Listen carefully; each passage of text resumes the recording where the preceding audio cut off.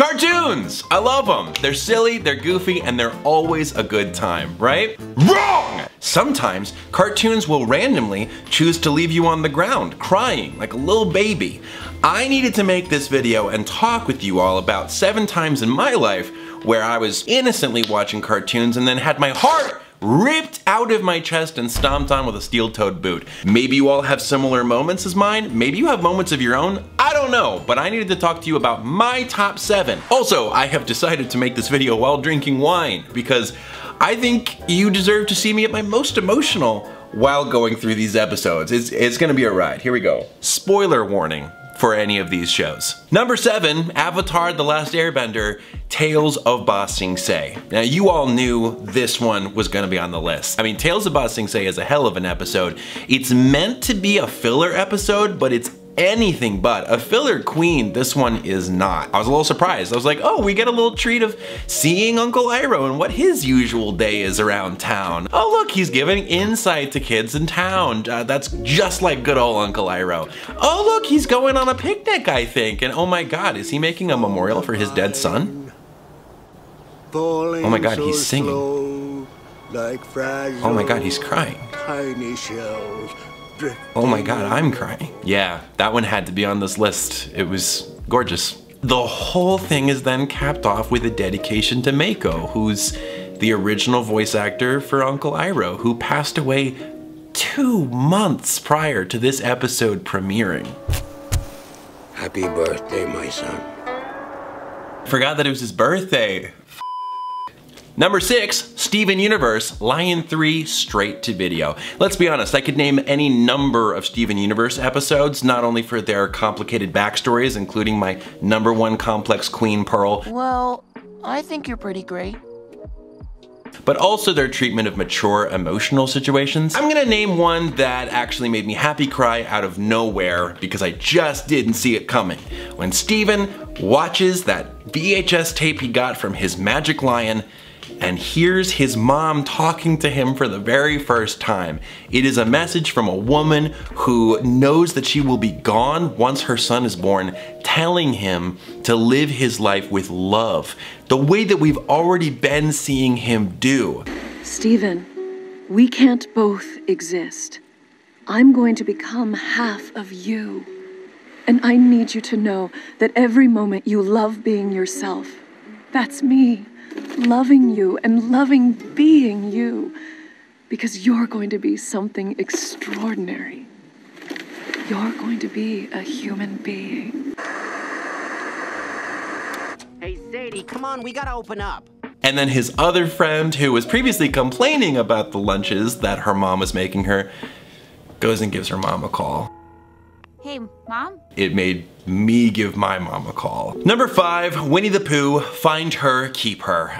This may not be on a lot of people's lists, but let me tell you, this episode has stuck with me my entire life since I was 3, and that is no exaggeration. In this episode, Rabbit rescues and takes care of a little baby bird named Kessie. But then, suddenly, things go sideways when Kessie wants to learn how to fly in order to fly south for the winter. The night before she leaves, she asks him if he can read to her one last time. Would you read me one last bedtime story? And he says, you don't need me to read to you. You don't need me for anything. And he closes the door on her. She puts her book down, sits by the fire, and cries. Yeah, that did it. Like I'd never heard crying before. He eventually does manage to say goodbye to her right at the last second before she takes off.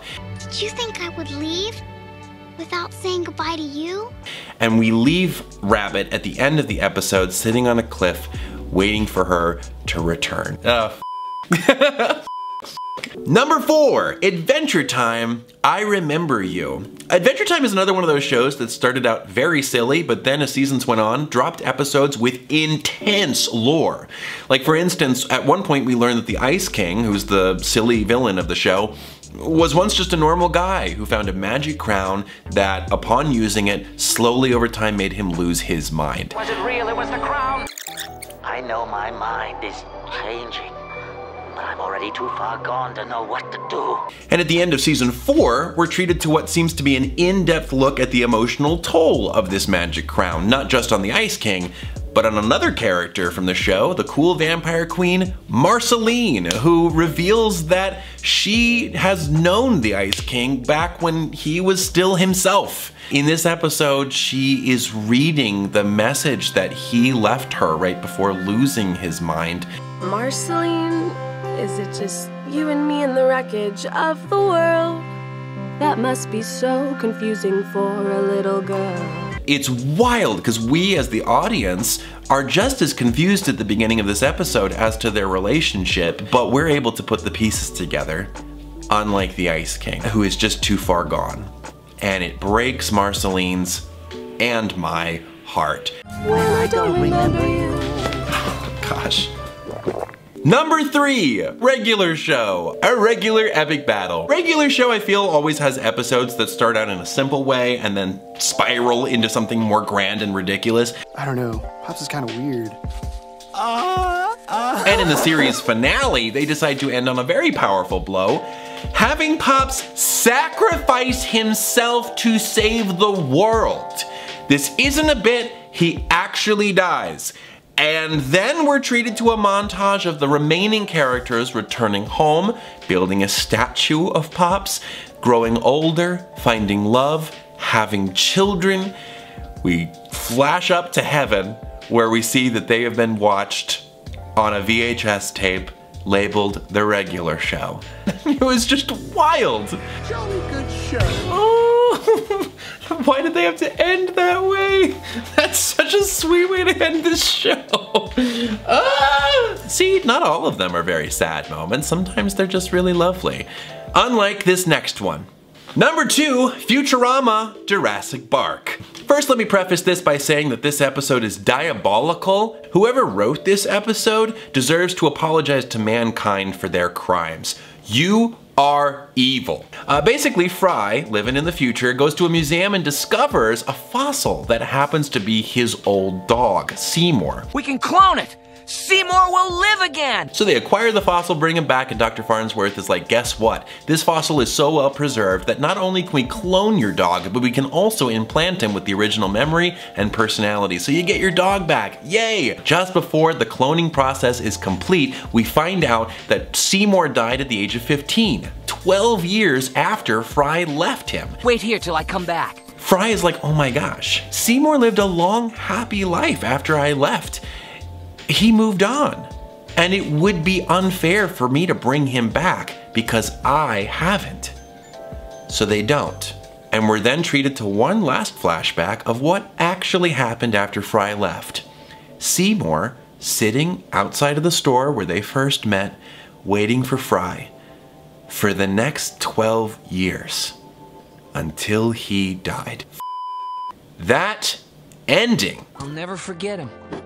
But he forgot me a long, long time ago. No, he f***ing did it. Oh.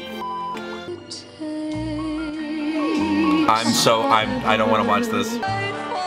Why would they f***ing do that? Why would they do that? That's so f***ed up. That's so f***ed up. Number 1, The Simpsons, Mother Homer. I put this one at the top of my list because I think in a brilliant way, it knocked me and many people who watched it on our ass. For good reasons. The Simpsons is not unfamiliar with tender moments. See Do It For Her meme here.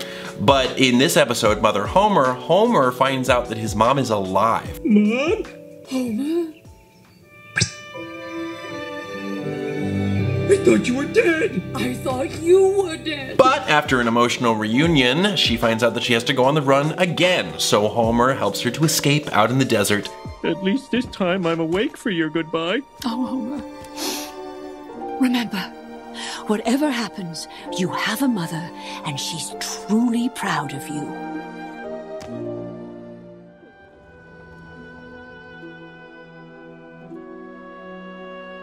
Then, do we see him return to his family? Does it cut to black? Nope.